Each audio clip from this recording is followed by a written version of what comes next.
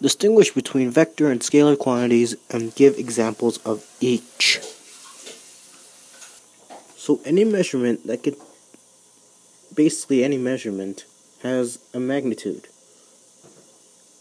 These quantities are scalar, but a measurement that has magnitude and direction is called a vector quantity.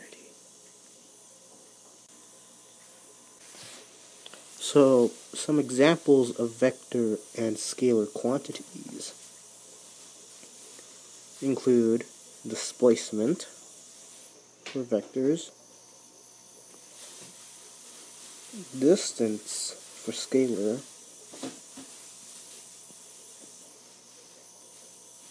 speed,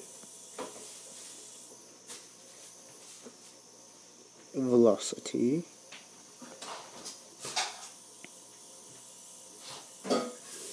acceleration,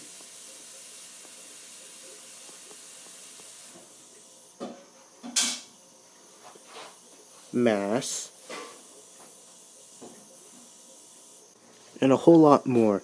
Note that any field strength refers to any field, such as a gravitational field or an electric field. Vector quantities can be represented in one of two ways.